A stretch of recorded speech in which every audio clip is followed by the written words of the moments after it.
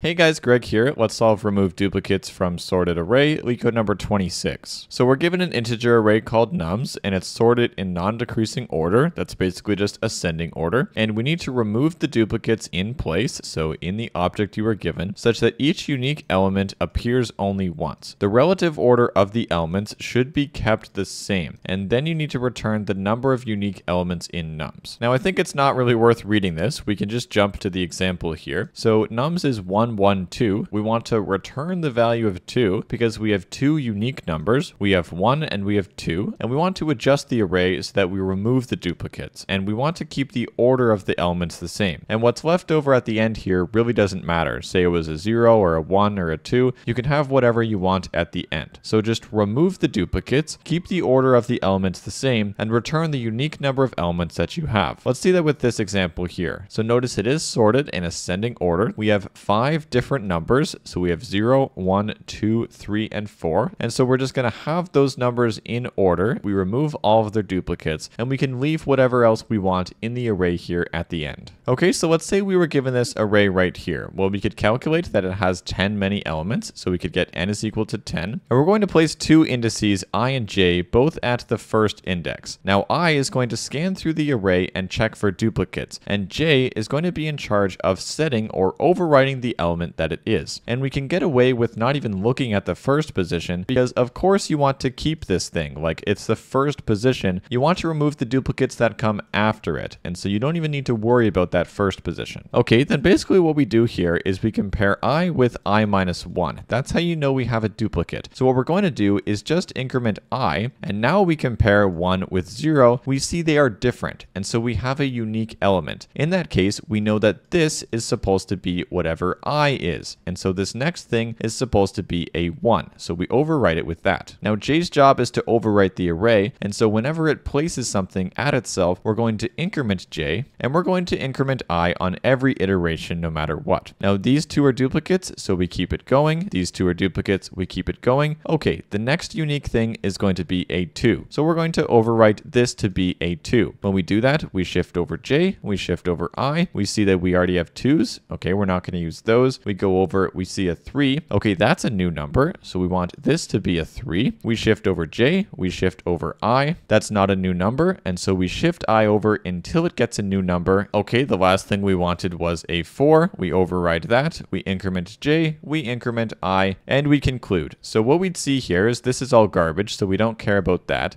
We really just care about this part of the array. And so we see that we have all the unique elements there, so that's correct. But now we need to know how many unique elements we have. Well, take a look here. If the indexes are 0, 1, 2, 3, 4, and 5, well, j is stopped on 5. And we have, ta-da, 5 many things here. So the reason that worked out, and that's always going to work out, is because, well, j starts at 1, saying we have, one unique thing so far at the beginning. And then whenever we got a unique element, well, that's when we shift j over. And so it's actually going to be the same exact number as the number of unique elements at the end. Okay, so this is going to have a time complexity of big O of n. We're really just sending two indexes through the array. And the space complexity of this is totally constant because we just use two indices. Okay, so let's code this solution up. Okay, so I absolutely love this code. We get n is equal to the length of nums. We're going to set j equal to the index of 1 because you want to keep what's at index 0. Then for I in the range of 1 to n, so it's going to start at index 1 and go through the array. Now if nums at I is not equal to nums at I minus 1, this means that we do not have a duplicate. When we don't have a duplicate, we want to set nums at j equal to be nums at I, and we are happy to increment j. Now amazingly, this is actually all the code that there is. We're just going to keep setting nums at j to be equal to nums at I whenever we don't have a duplicate. And if we do have a duplicate, well, that would be basically in an else block, but we don't need to do anything with that because all you would want to do is increment I in that case. And almost amazingly, you can just return j because that's going to be the number of elements that are unique. Okay, so this is going to have a time complexity of big O of n. You can see just a for loop through I, and we occasionally increment j, and it's going to have a space complexity of totally constant O of 1. Okay, if you were to run this, this is going to pass our cases. That's going to pass all our test cases very quickly as well. Okay, so I hope this was helpful. Check out algomap.io in the description if you haven't already, and have a great day, guys. Bye-bye.